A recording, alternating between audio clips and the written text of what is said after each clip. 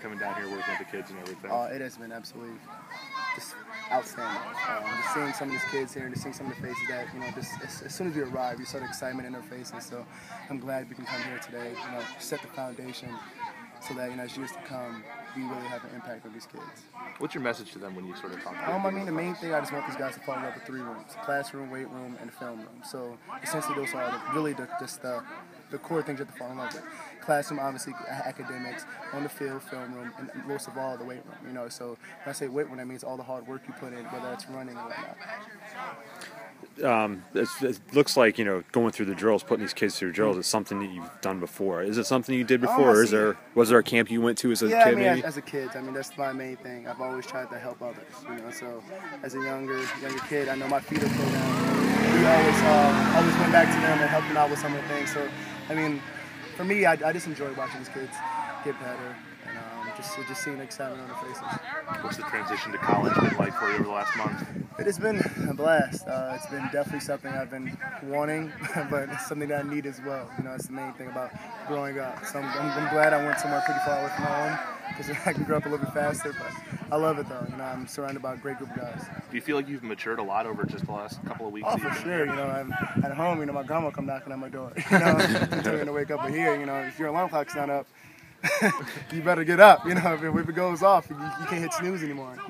Like you did at home. So I'm glad that the coaches are really, instilling that in us and telling us, get up and take each day as it is and just be responsible.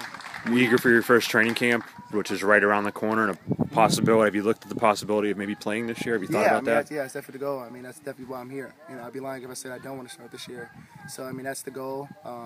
Can't wait to go to camp. That's going to be a blast. I heard it's tough, but at the end of the day, I know it's all mental.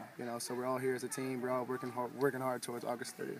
What has your relationship been like with guys like James Conner and Isaac Bennett and Rashid, the running backs who are the upperclassmen? Those guys have been just outstanding to me. They haven't, I guess you could say, be mean to me or something like that. They've all welcomed me with opening arms and helped me a few of the times. And sometimes if I walk inside the film room, they're in there. They help explain that. So, we're always joking around in the dorm room, whether it's playing the game or you have this thing where we just stop you and you have to do 20 push-ups. So you try to avoid the upperclassmen. Sometimes it's like, I'll run into James. He's like, hey, give me 20. It's like, So it's great though. I love those guys. I'm glad that I'm surrounded around, just outstanding players because at the end of the day, it helps you become better. James obviously, had a great freshman year last year. Has he given you any advice in terms of what you need to do to sort of copy that? Just keep working. That's the main thing. Keep working. When we had our workouts at Heinz Field, it was my first day. It was my first time there. For him, it was the second time. So for me, it was tough. But, he was right in my ear the whole time, saying, hey, you can do this. Come on, let's go. Hey, we need everybody this year. So right there. So all that stuff, it just shows that, he cares about me and whatnot. He's kind of like the big brother, little brother aspect.